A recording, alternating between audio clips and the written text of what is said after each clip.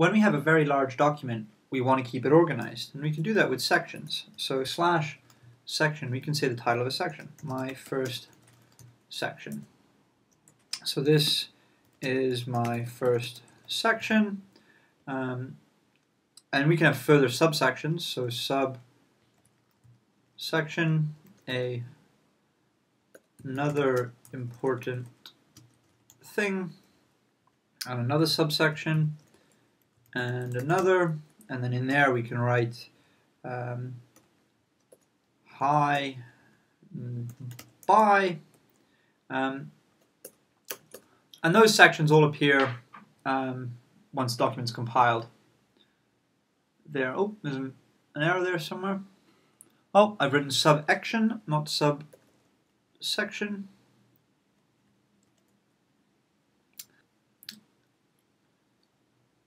And there we see they're all appearing there. What also becomes important is that we might need to reference something. So for example, I might have another section, a bigger section, and in this I might want to talk about a previous section. In section, and so now what I want to do is be able to reference it. So for example, intro section. And so perhaps this is going to be my intro section, and for that I need to include a label so it knows where to point towards it. At the moment you see that it's got percentage.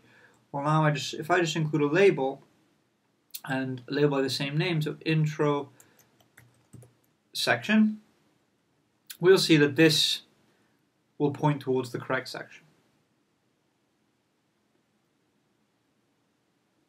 And note, if I move this,